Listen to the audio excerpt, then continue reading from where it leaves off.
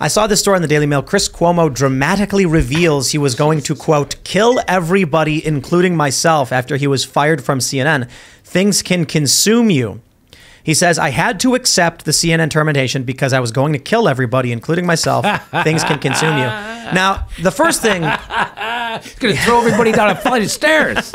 Well, so look. My first assumption is he's just, it's a turn of phrase. He means like, oh, you know, I'm going to show them. He's not literally saying it. But then when he said, including myself, I'm like, okay, he's actually talking about seriously hurting people. Because he got fired. Right. Jimmy's just laughing.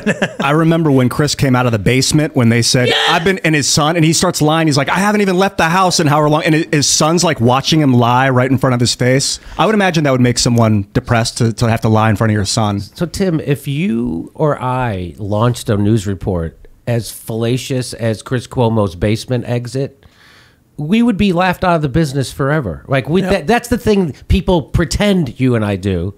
And that's the stuff that CNN actually does on the regular. He did a complete fake phony thing that he was staying in his basement because of COVID. It turned out he was out of his house all the time. He got into a fight with some guy out on his front lawn. At a different property. Yeah, at a different property. And then when he comes out of the basement, his family's sitting around there going, yeah, they're all going along with the lie as if he just came out for the first time. It gets revealed that's a lie. It's nothing. Nothing's like a blip. It's like a chemical fire in Palestine, Ohio. Nobody knows about it. That's right. Yeah, the Palestinians, they tend to get a bad rep. Palestinians. The nation's best kept secret. Palestinians, train. I guess you would call it. Yeah, and honestly, that Chris Cuomo video, everyone should check that out again for reference at some point because you got to see his son's face while he's lying. His son knows he's lying. His son knows he's lying on television. And to do that to your kid... Right, that's child abuse. That's psychological torture to that kid. And now his kid knows the news is fake. Everything's fake. He said his kids call him fake news. Remember he told that story? I'm pretty sure it was him. He said his kids would make fun of him, call him fake news when they were mad at him. So how come he didn't get fired for that? That's the weirdest thing. Well, hold on, because that's CNN's MO. That's right. You know, he was doing what he was supposed to do. Right. He was creating drama, and that's what they do at CNN. It's not a news show. It's a drama show. Zucker was running the show, and he's the apprentice guy. He's the NBC reality TV show guy. So CNN starts falling apart, and they say, let's bring in the reality TV show style stuff and do that instead. Now, it's funny to see Chris Cuomo losing his mind and to see how deranged he is and was. Now you got the story about Don Lemon. But isn't it comforting, Tim, to know that guys like Chris Cuomo are barely keeping it together? That they're suffering. Isn't that they're thinking about? I haven't thought about killing myself and lately, and everybody else. No, right? I don't know. No, I think it's a bad thing. I think it's a bad thing, but he's an evil guy. If he'd been put through it and came out and was like, "What have I done? I want to die." That's different than actively lying, and then now I understand why he would feel that way. Yeah, he's like. He's choosing shame. Well, this doesn't feel like sadness. It feels like anger, right? Yes. Like this shouldn't have been done to me. Well, and it's like exactly if you saw any high school shooter manifesto and they're like, this kid said he wanted to shoot everyone and himself, they'd be like, lock that kid up immediately, right? You guys ever on Futurama, Bender is depressed and he's like, oh, I'm so depressed. I wish everyone else was dead. That's the mentality that his life falls apart. And he is of that psychotic mindset where it's kind of a shocking revelation to admit. So, you know, props to him. But I think what you see here is the kind of personality that is required to get jobs at these companies. Because what I want to say about CNN, it's not like YouTube. Let's talk about, me and Jimmy. We make YouTube channels, we do the grind, we do the work, we make the channel, and then people come and eventually gather around you, build an audience. CNN is an ivory tower. And to open the door, there is a lord who says, you will do as you're told. And the guy says, I will say and do anything if you let me climb to the top of this tower. That's the kind of person CNN attracts. Psychopathic narcissists who then talk about how they wanted to hurt other people because they lost their keys to the ivory tower. Right. And nothing will happen He's just to laughing every time he hears it. Right. You think they do it incrementally? Like, take your shoes off before you come in. And then they're like, now take your pants off before you go to the second floor. Now your shirt, take it all off. Or... But then the higher they get up in the ivory tower, they're like, oh, I deserve to be here. Like, I deserve that show. I should be able to punish people around me who took my job away from me. It's such a strange way to behave. They did a study and I'm going to butcher it, but basically the end of the study was, the conclusion was, they gave people, like they were playing Monopoly, and they gave somebody way more money to start with, and then even if that person won at the end, they thought they deserved to win. They thought they did play better. Yeah. Even though, have you heard about that study? Yeah. Yep. So that's what you kind of talking about. So if you get that job in corporate media and you ascend to the height of it, you think that you earned it and you deserve it. What it really indicates is that you're the perfect tool to serve the oligarchy, and that's who gets promoted in that. Because if you go against them, you get fired. Like Phil Donahue, they fired him when he was against the Iraq War. He had the #1 show on MSNBC, and they fired him, and they said it was because of low ratings. He had the highest rated show at the time on the network, and then a memo came out that got released, leaked, and it said because he was anti-war, and that was bad for our advertising. Wow. Bill Maher also. Yeah, I was got going to it. say. What happened with Bill though? How did he claw his way back in? Because he has. So here's the story I heard. I don't know if it's true. The story I heard was that his manager also did Sopranos. So HBO wanted Sopranos, and his manager, being a good manager, strong-armed them and said, "Well, you got to take Bill too." And so that's what I heard. I don't know if that's 100% true or 50. That's the story I heard in Hollywood. Yeah, Bill, what was it? He on Politically Incorrect, he criticized the Iraq and Afghanistan war. So what he said was that the terrorists who flew the planes into the buildings on 9/11 were not cowards. And you couldn't say that. He said, What? well, they weren't cowards. They risked their own life to do this thing they believed in. They weren't cowards. You can't say that. That's crazy. Yeah, see, I mean, that's the old school cancel culture, that the corporate overlords demanded you fall in line or else. That's right. And now they have a harder time with that, so now they go the censorship route and they try and block you from the back end. So exactly, this isn't the first time that they've been afraid. Newspapers were afraid of television news, right? And they try to demonize television news as radicalizing people, which is exactly what happens. So when shows like yours and mine and others become popular and we get audiences on YouTube, well, we're stealing their audience from the New York Times, CNN, and the Washington Post. And so then they start to write. That's how the adpocalypse all started. Yep. They noticed that they were losing their audience to people like us. So they write these crazy hit pieces that say that YouTube is radicalizing children to be Nazis and pedophiles and white supremacists and right wingers and all this stuff. And people are like, oh, and that's why all of a sudden, overnight, they dropped all their advertising on YouTube. Yeah. Overnight that happened. And why did they do that? Because we're actually a threat to them.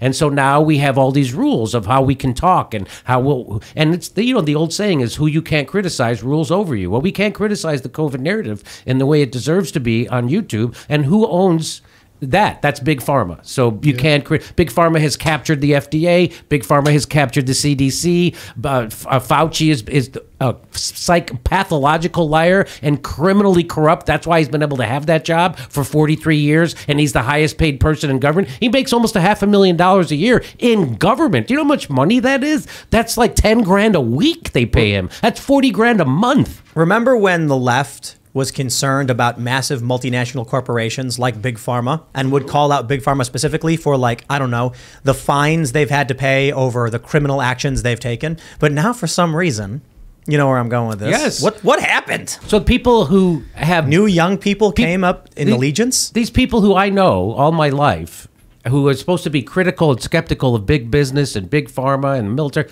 they have question authority bumper stickers, and then they shame you if you question the authority on COVID. It's like, what is going on? People who still think that we haven't landed on the moon don't want you to question the COVID narrative. Mm-hmm. It's the craziest thing. I don't know what happened, but everybody I know who were the biggest cynics, comedians, they lost their cynicism. They lost their healthy sense of skepticism about people who we've always known were the biggest corrupt criminals in the world. Tim, you know that. I mean, when I say criminals, I mean, did they put asbestos in baby powder and then sell it to poor people after they got fired? Yes, that's the kind of shit they did. I mean, did they put AIDS-tainted stuff in blood and send it to poor countries?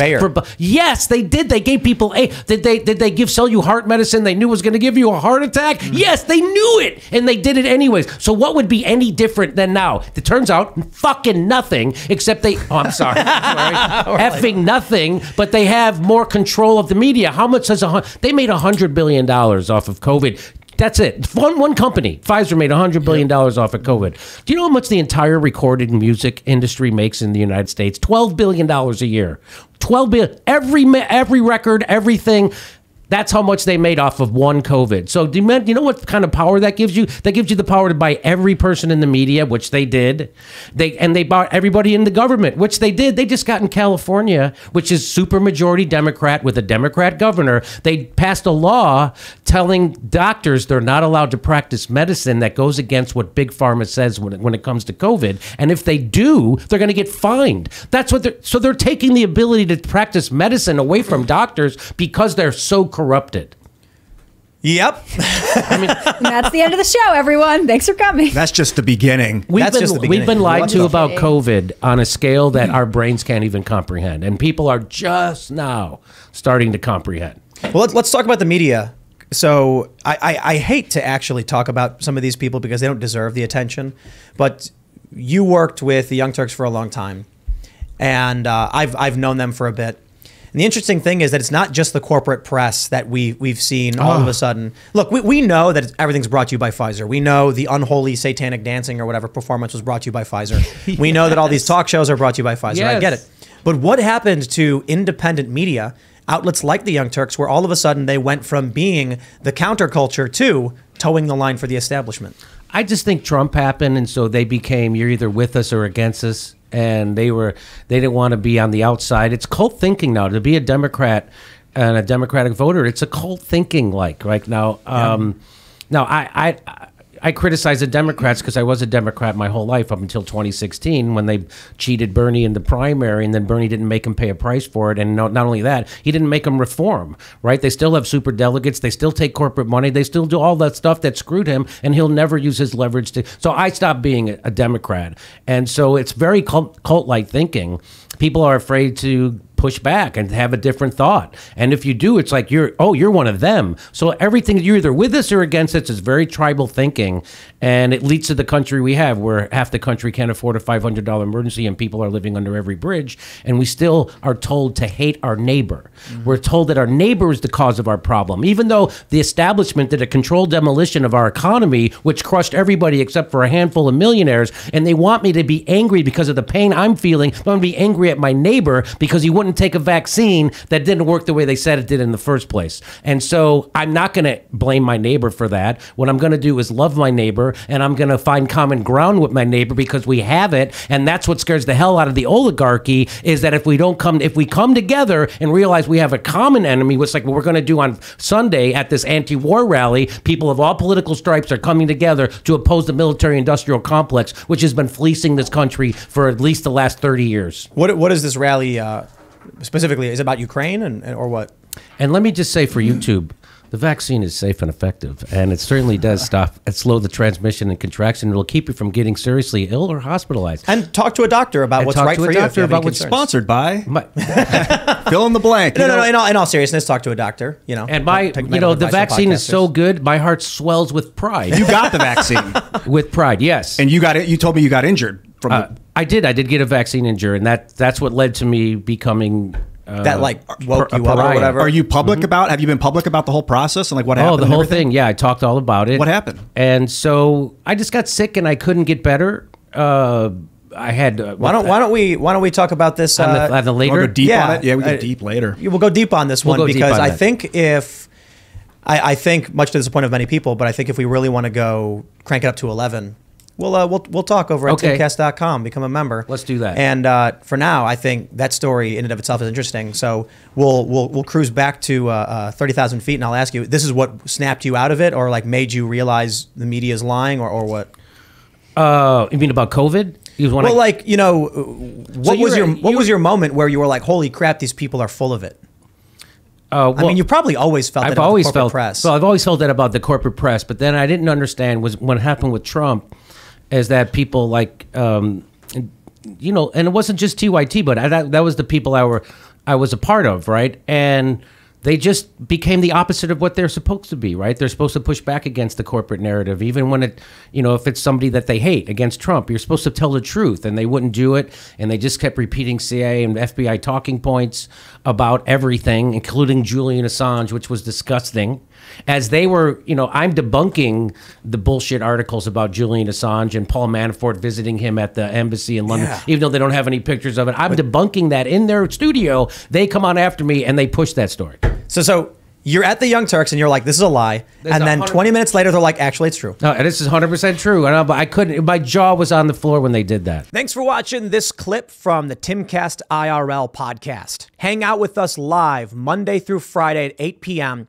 and become a member over at timcast.com for uncensored, members-only shows exclusive. Thanks for hanging out, and we'll see you all next time.